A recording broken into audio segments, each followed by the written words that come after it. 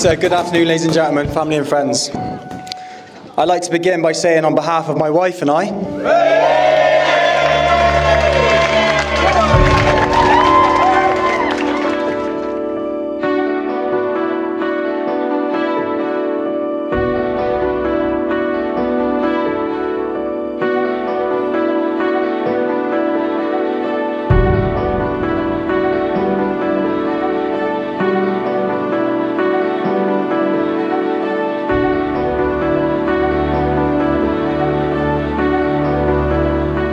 I'd like to quickly take you all back to the beginning and how we first met. Some of you know already, but for those who don't, it all started back in 2013 with a nervous hello at a very romantic location, the photocopier room at the Holiday Inn Filton. Being the highly respected manager in the hotel that she was at the time, she didn't want to be seen dead dating a room service boy like me.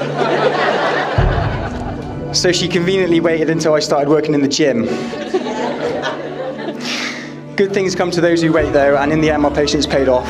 All that was needed was a first date to Nando's and a game of mini golf, and the rest they say is history.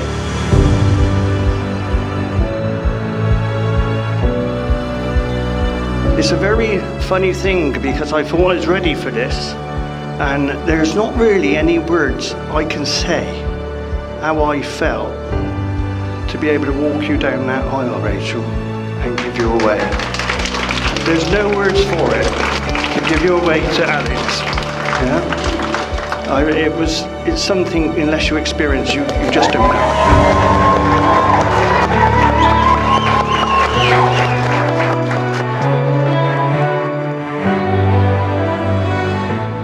They say you don't marry someone you can live with, you marry someone you can't live without.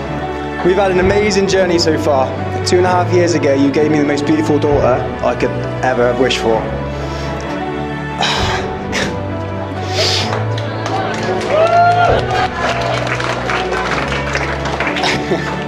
The 5 days we spent in hospital after she was born brought us closer than ever before, and I'll never forget how strong you were.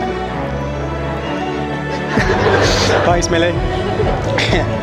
Ever since then, you've been the perfect mum to Millie, and you truly are the heartbeat of our little family, and I could never thank you enough.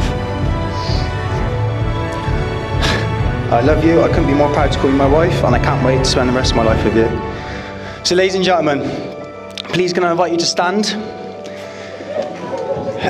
and raise a toast to my new wife, Rachel.